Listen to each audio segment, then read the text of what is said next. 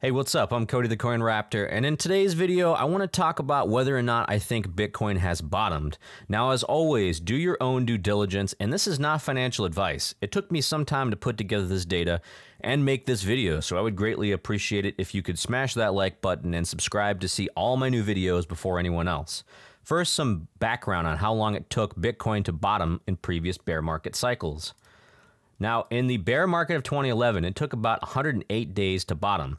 The bear market of 2013 to 2015 took 413 days to bottom. The bear market of 2018 to 2019 took 364 days to bottom. And the COVID flash crash took about 28 days.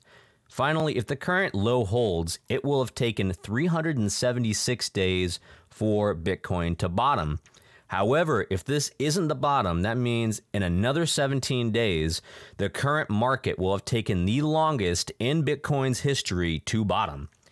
But if we go with the assumption that the bottom is in, we will have come right in with the other long Bitcoin bear markets. So about right in that average. Finally, let's look at the maximum decline in price. So 2011 was an 85% drop in price. 2013 and 2015 was an 86% drop in price. 2018 to 2019 was an 84% drop. 2020 was a 62% drop. And the current peak to trough decline is about 75%. Lower than we would imagine for a bear market, but higher than 2020. If the bottom is in, this shallower decline, I think, would be due to the larger number of long-term holders. Okay, long-term holders, in this case, those who have held more than 155 days, have gained market share in Bitcoin. Now, this is important because long-term holders are much less likely to capitulate and sell their Bitcoin. In the past, it would be rare to see long-term holders account for 80% of Bitcoin, but it has been the norm over the last year, and that's something you can see here in the price. You'll notice that the blue here is the long-term holder supply, whereas the red is the short-term holder supply. And if I get rid of the red, we can see here that the long-term holder supply has been in a steady uptrend. And again, above that 80% number has been fairly rare. But in the last year or so, it has actually been fairly common. Okay? However, that being said, I'm not yet ready to call this the bottom for several reasons. Okay, interest rates are still rising. Most likely we'll see a 50 basis point rate hike next week. More to follow on that in tomorrow's video. US is in a recession or close to one, thus people won't have the investing money they normally would.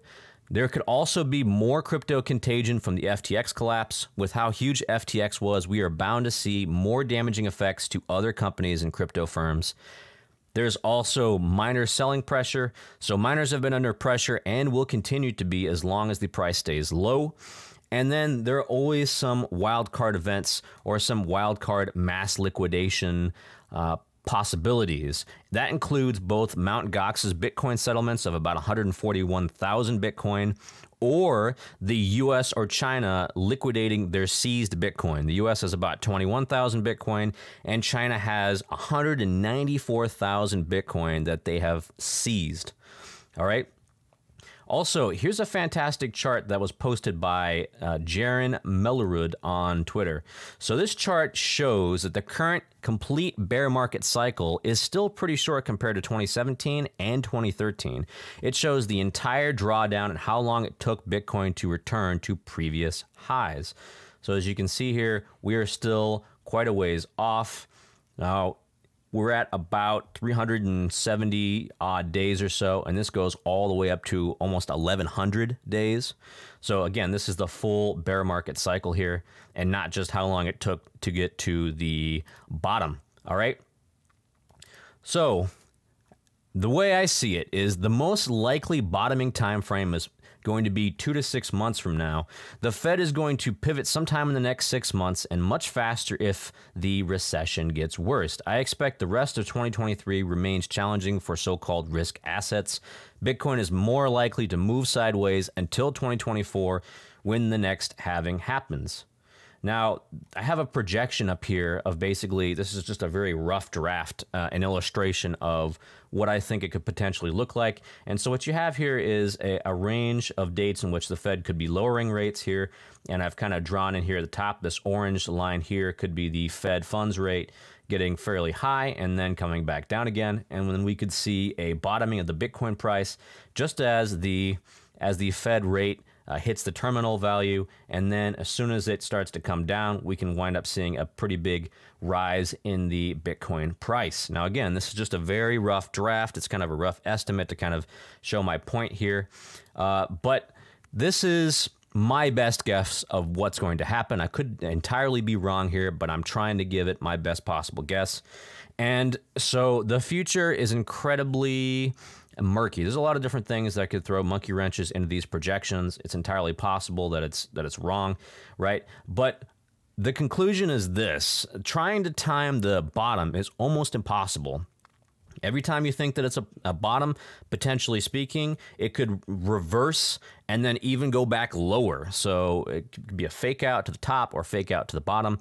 So this is why I feel like the best strategy for myself is to continue with a Bitcoin DCA strategy and not try to time the absolute market bottom, because as I said before, it can be incredibly difficult to predict. And even going back and taking a look at 2018, 2018 is a great example here. I'm going to get rid of this. 2018 is a great example where many people probably thought that they hit the bottom here as soon as they came down here at about 6,100, only for there to be a final capitulation event which took the price down from 6,300 all the way down to 3,200. So that was another complete 50% decline, right? And then after that, you get a nice reversal all the way up here. But again, this is my best guess, guys. And that's basically all I've got for you guys today. If you like this content, let me know, and please remember to like and subscribe and follow me on Twitter for the most up-to-date information. Now, tomorrow I'm going to be coming out with a video talking about the week ahead, which includes some pretty intense events and some events that could shake up Bitcoin and the crypto market. So if you're interested in seeing that, make sure to hit that sub button, and you will see it as soon as I put it out. All right, this is Cody the Coin Raptor, and I hope to see you in the next video.